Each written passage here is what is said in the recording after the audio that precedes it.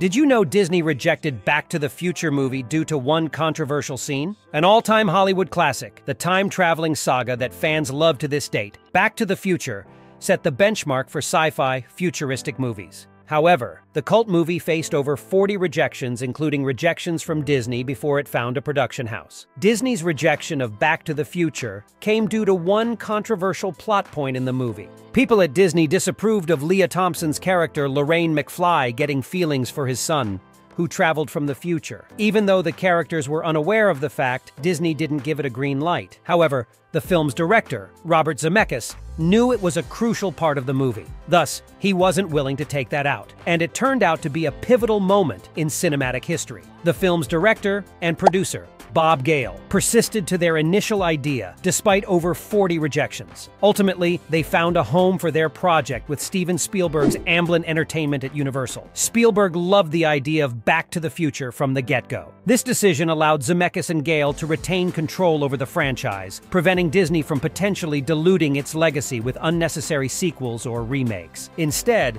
Back to the Future became a timeless classic, cherished by multiple generations.